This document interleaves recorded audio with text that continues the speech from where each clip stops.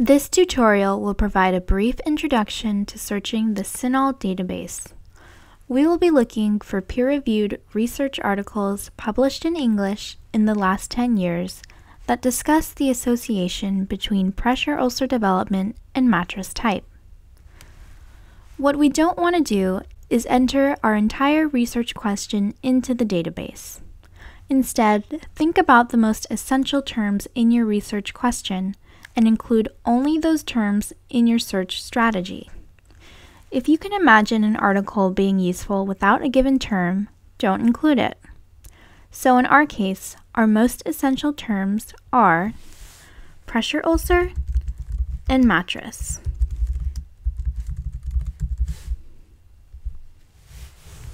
When we enter all of our search terms into the same search field, we get 80 results.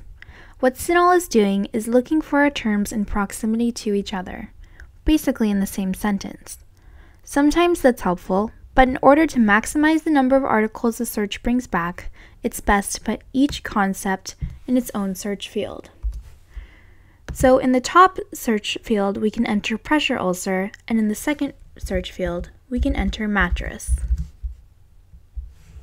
When we do that, we get over 1,300 results. Just that one little change dramatically increased the number of results our search brought back. Another strategy that will help you to maximize your search is to include synonyms for your search terms. Enter synonyms into the same search box and combine them using OR. Let's add bed to our search. Now our search brings back over 1,700 results. Finally, one more search tip: truncation. If we place an asterisk at the end of bed, CINAHL will bring back articles that use any of the following words: bed, beds, bedding, etc. Essentially all variations on that word after the placement of the asterisk. Here's another example of truncation. If we truncate the word nurse at the S, we'd retrieve articles that contain nurse, nurses, nursing, or nurse. Back to our search. After adding bed as a synonym and truncating it, we're up to over 2,000 articles. Now, let's use database filters to make sure our results only contain peer-reviewed research articles that were published in the last 10 years. You'll see a number of filters along the left side of the page. Let's select peer-reviewed, research articles, in English from the top left section of the sidebar. Then we can use the slider to specify date limits.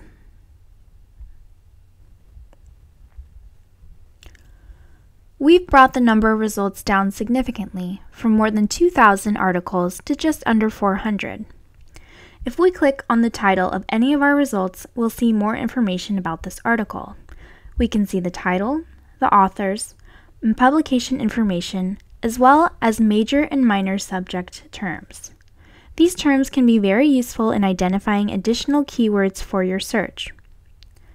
You'll also find a brief overview of the article in the form of an abstract, and for most articles in CINAHL, a link to the PDF full text. Articles that don't have the PDF directly attached may be accessible using the full text finder link. Along the right side of the page, you have a number of tools, including the Cite tool, which gives you a draft of the APA citation for this article. It is very important to check citations generated by databases, as there are often errors.